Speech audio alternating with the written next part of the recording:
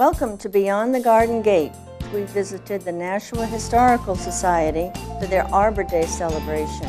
Guest speaker Jonathan Nute of the University of New Hampshire Cooperative Extension presented the society with a certificate for the beautiful black walnut tree adorning their property. This black walnut tree holds the distinct honor of being the second largest in the state. The Society's motto, preserving the past for the future, certainly rings true with this magnificent specimen, approximately 150 years old.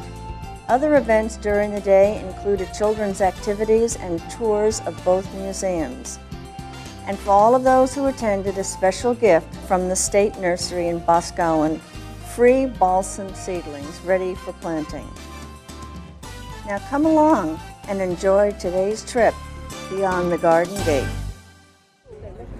Hello, this is Linda Temperino, and we are at the Nashua Historical Society today on Arbor Day, and we are here to talk about the museum itself. This is the Nashua Historical Society on Abbott Street, and this is Beth McCarthy. She's the curator of the museum. How long have you been the curator, Beth? Well, this marks my 20th year here. Oh my goodness. Working with the collection within our two museums. Mm-hmm. Wonderful. The name of this building is? The Florence Spear Memorial Museum, and our Abbott Spalding House Museum is out on to the left of this building. Okay. And this building was named after, again, Florence Spear, who was the first wife of Sayce Spear, a very philanthropic individual. He gave to several New Hampshire nonprofits throughout the state. He was an older man, and this is the last nonprofit that he was philanthropic towards of his life. And they were affiliated with the Spear Dry Goods store, which was on Main Street. They also had a sister store in Haverhill. Yeah, very interesting. Tell me about the Abbott Spalding House. The Abbott Spalding House is a museum that dates to 1802, which is when it was built.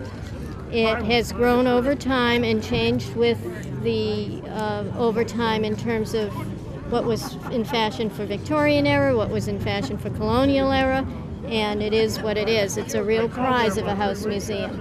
And it is open to the public when? By appointment and on our opening days. And when is the museum, the Historical Society building open? Tuesday, Wednesdays, and Thursdays from 10 to 4, and by appointment in all other times. Okay.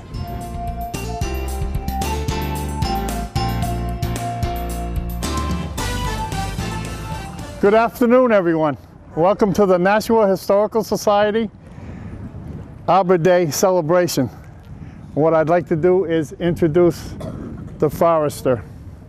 What a lovely day to talk about trees here in New Hampshire. What a lovely day to come out. Talk a little bit about Arbor Day first, because this is a uniquely United States institution. Of course, the first Arbor Day was 1872 in Nebraska, inspired by J. Sterling Morton, a local farmer and industrialist, okay. But in 1886, New Hampshire had its first Arbor Day, all right? In New Hampshire, it's always the last Friday in April, which is yesterday. But we're here today because it's a Saturday. Everybody could come and visit. But in New Hampshire, we've had an Arbor Day in New Hampshire since 1886. And of course, planting trees in the United States has always been a big deal. You remember George Washington and Thomas Jefferson were avid tree planters. As a matter of fact, you can visit their homes now, their national parks, Mount Vernon and Monticello. And you can see some of the trees that George Washington and Thomas Jefferson planted, and they're huge now. They're wicked big. They're big, big trees. But it's humbling to touch those trees that those early colonial founders planted themselves back on their properties. Talking about the trees today, I gotta tell you, I was a little disappointed this morning because I was speaking with my wife. I says, I'm gonna go down to Nashua and look at the biggest tree, Black Walnut Tree in Hillsborough County. Would you like to come? And she says, no. So I'm pleased that so many of you folks took an interest in trees and like to look at this beauty behind me. Isn't it lovely? Look at this tree. Isn't it incredible? There are 3 big tree lists in New Hampshire, run by the New Hampshire Big Tree Program. Carolyn Page is a volunteer coordinator.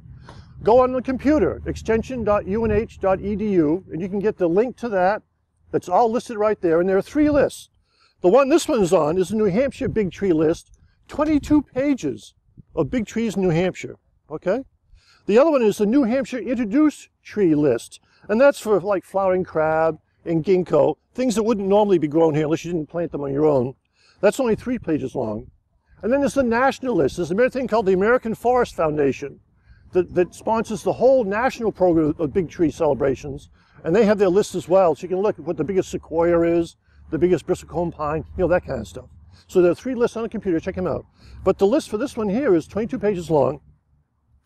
This is the largest black walnut in Hillsborough County, and it's based on 3 things: tree diameter, tree height, and average crown spread, okay? The diameter of this tree is 50 inches in diameter, more than 4 feet in diameter, a sheet of plywood, 4 feet wide. This is bigger than that. Isn't that incredible? The height is 86 feet tall, okay? The crown spread is 88 feet across. Isn't that amazing for this tree here?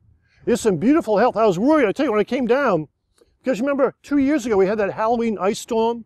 It was just horrible on these big oaks and big hardwoods like this with limbs. This tree came through very nicely. I'm really, really pleased the way it came through. So your question is, okay, if this is the 3rd biggest black walnut in New Hampshire, where are the other 2? Well, the next biggest one is in Deerfield, New Hampshire, and the largest tree is in Hopkinton, New Hampshire. That tree has you remember I said this one had a diameter of 50 inches? The Hopkinton tree has a diameter of 56.6 inches. So this has room to grow. We'll catch up, we'll be all right. There are 4 members of the walnut family, the Juglanaceae family in New Hampshire.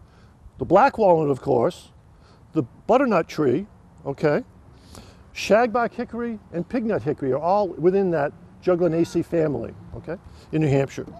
Now, you can eat black walnut nuts if you want, okay, but usually in the store, the ones you're buying are the Carpathian walnuts, or maybe the English walnut, because those have been cultivated, they're a little bit larger, but you can eat these if you want.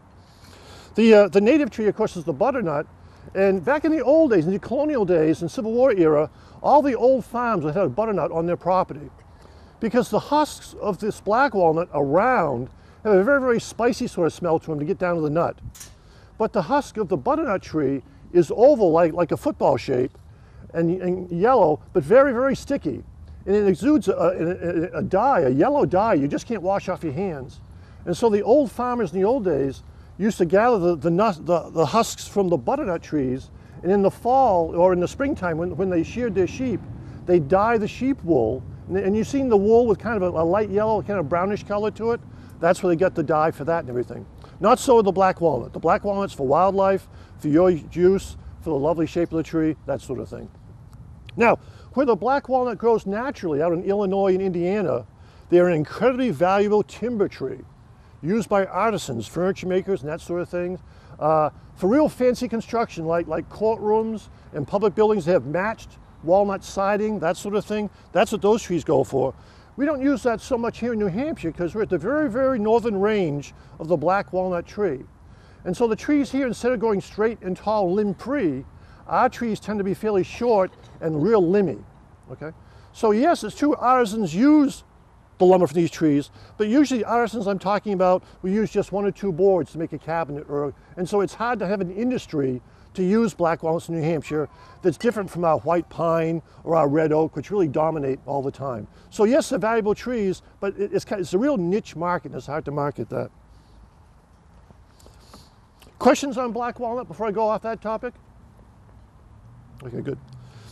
Yes? Is it a fruit-bearing tree, or is it strictly ornamental? Well, again, the nuts, we call the nuts fruit because they have a round husk with a round nut inside. You break the nut open, you've got the meat for the walnut you can eat inside.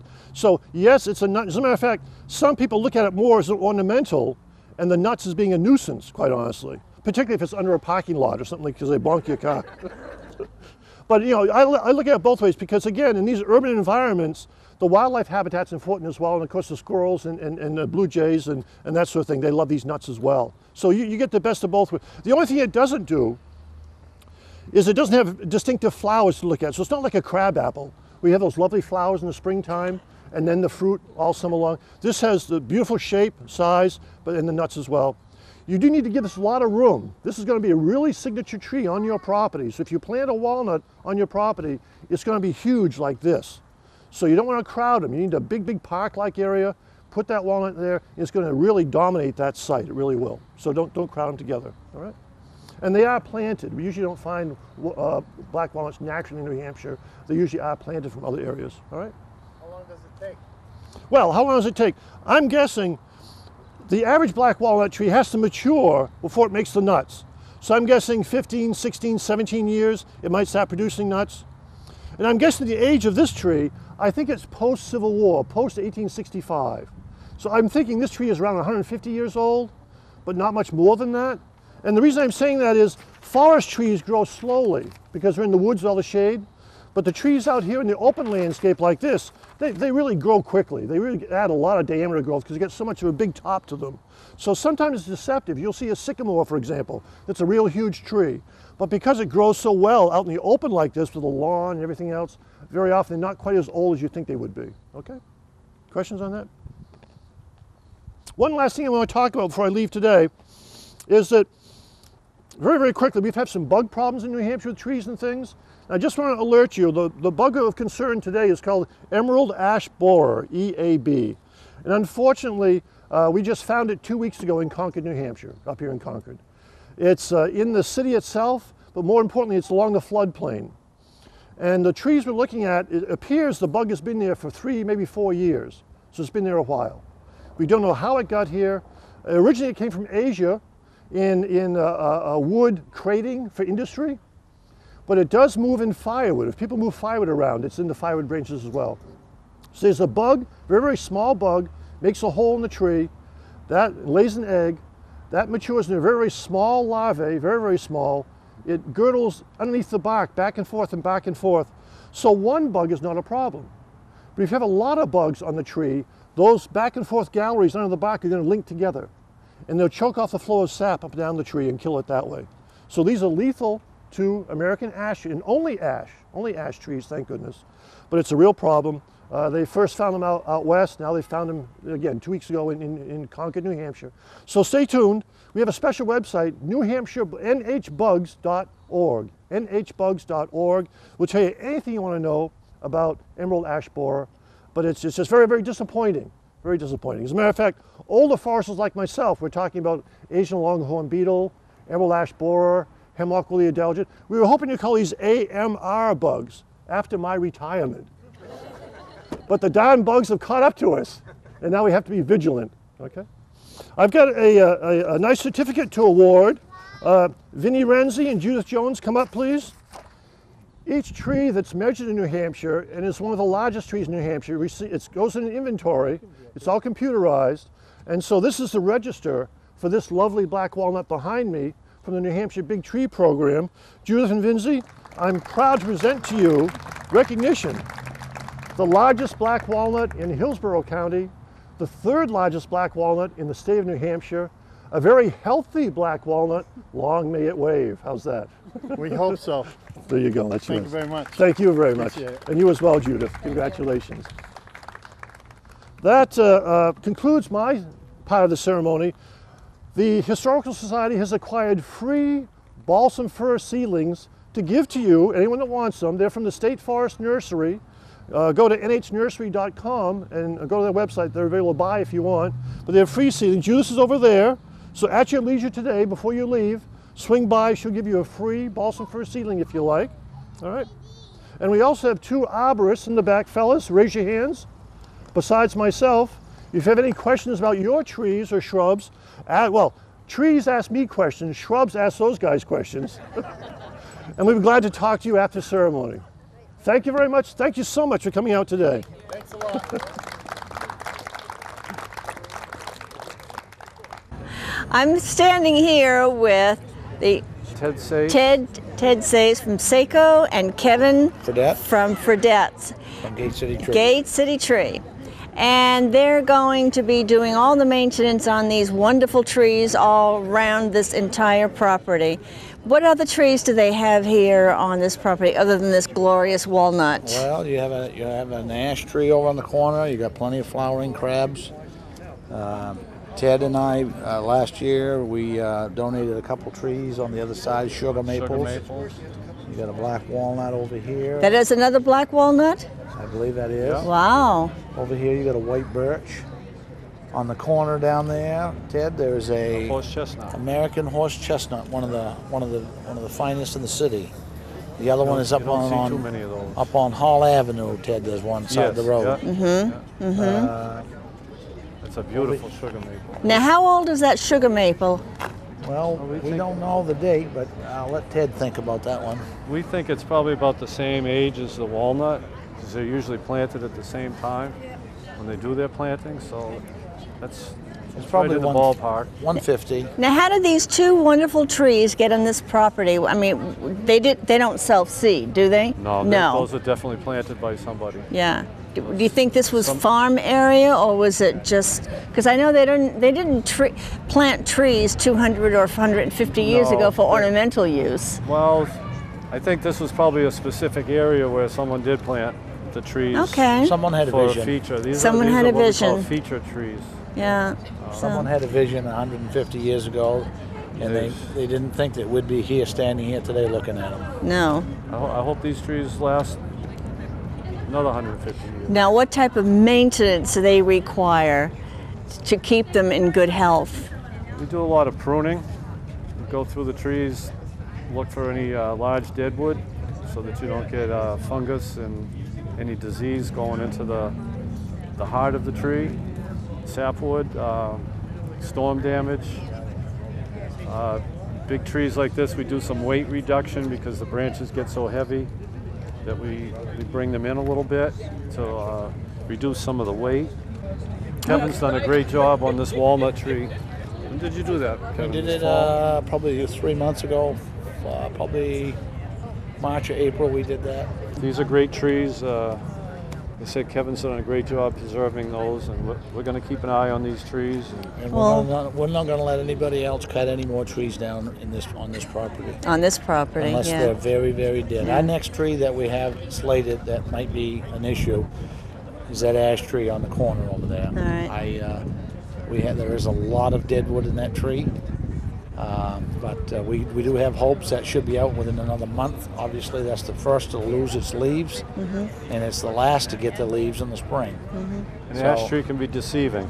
Yeah, you say, oh, that tree's dead. Well, wait a while. Yeah. It's just like the weather. If you don't like it, wait a minute. Okay, thank you very much. Thank you. Enjoy this wonderful spring that we're having. Thank you. And, okay. If you're going to do any tree work, always consult a certified tree arborist. Absolutely. Hampshire certified arborists through the New Hampshire Arborists Association. We've all taken a test. We've all have the experience, proper insurance and equipment. And if there's ever a doubt, ask for their certification number.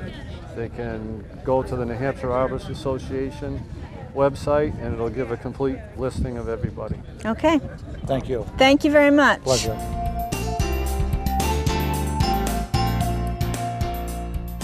Hey, I grabbed a couple of spectators here at today's event.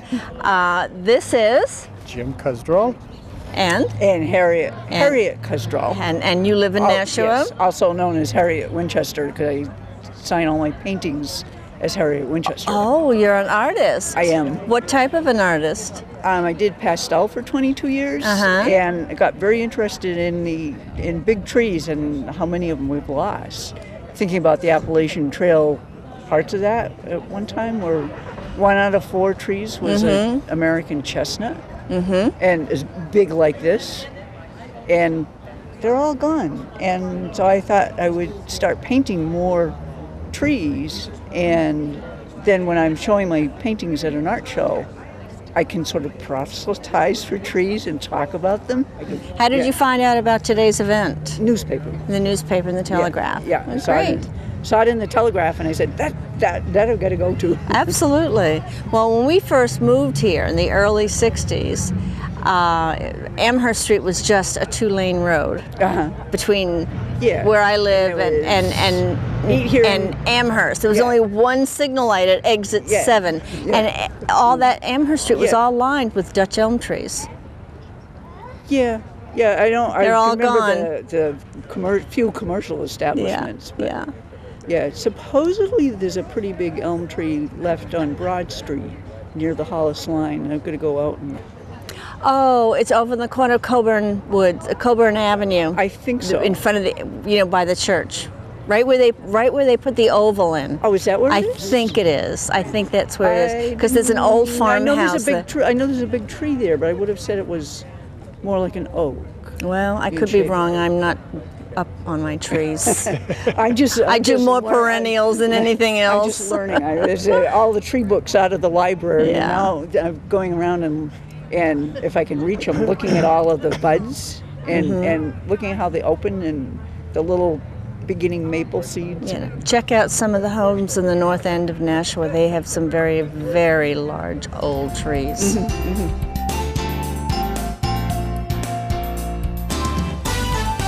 Again, Linda Temperino, and I am now with Lois Scotto.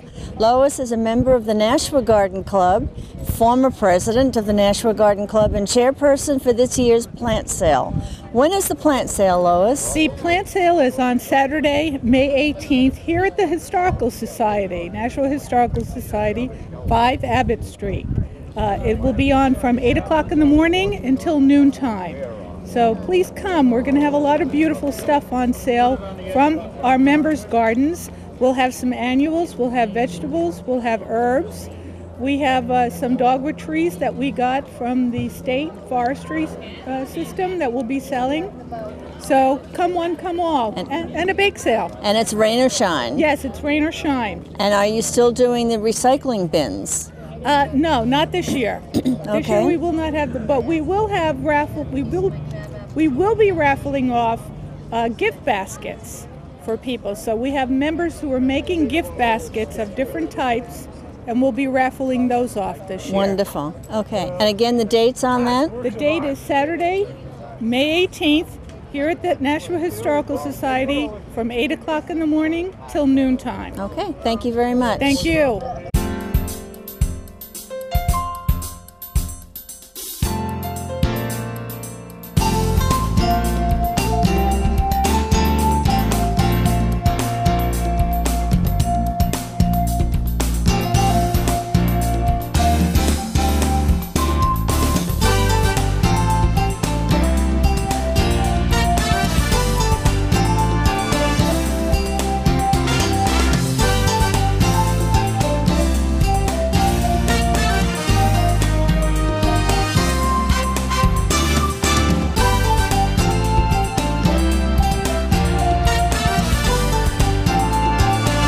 Thank you for joining us today, and please visit again for our next adventure beyond the Garden Gate.